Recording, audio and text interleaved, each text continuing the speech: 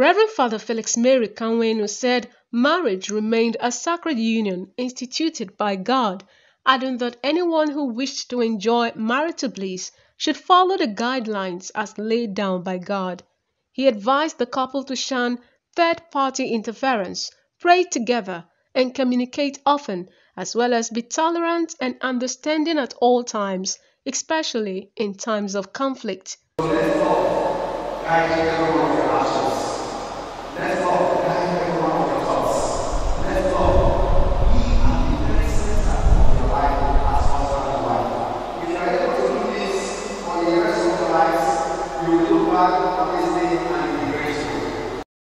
The bride and groom later exchanged marital vows and rings, after which they signed the marriage register and made thanksgiving to God.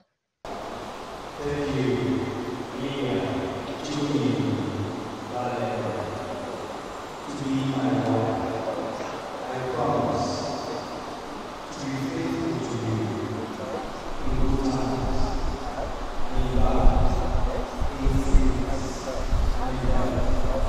To love you, to honor you, all the days of my life.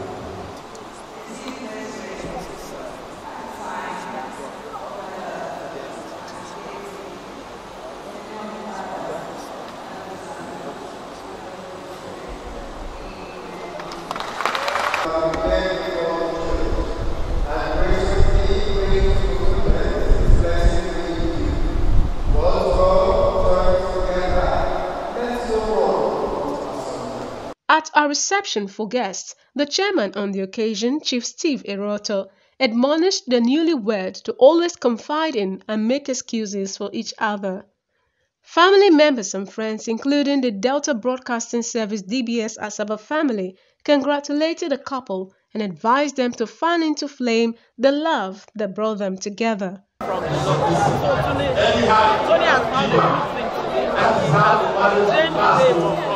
Forever them is that we're celebrating with them today.